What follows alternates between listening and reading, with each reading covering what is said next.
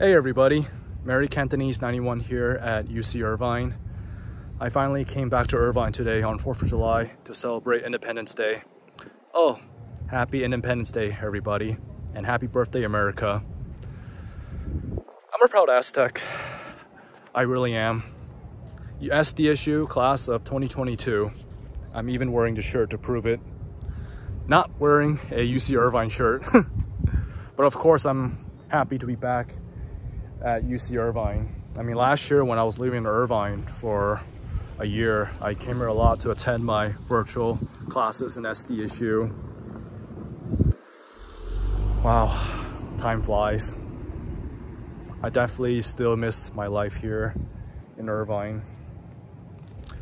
UC Irvine changed a lot. I mean, as you can see back there, it's completely new to me. I'm not sure what's going on, but it seems important. I mean, I cannot even walk across. I wonder what those statues are for. They're definitely not anteaters. Well, I hope everybody enjoy your 4th of July, enjoy the fireworks, and of course, stay safe. And today on Independence Day, I am reminded that I should be blessed to be living in a country where patriotism isn't forced, but earned. Unlike China, North Korea, and now my hometown, Hong Kong. So today, I'm forever grateful to be an American citizen.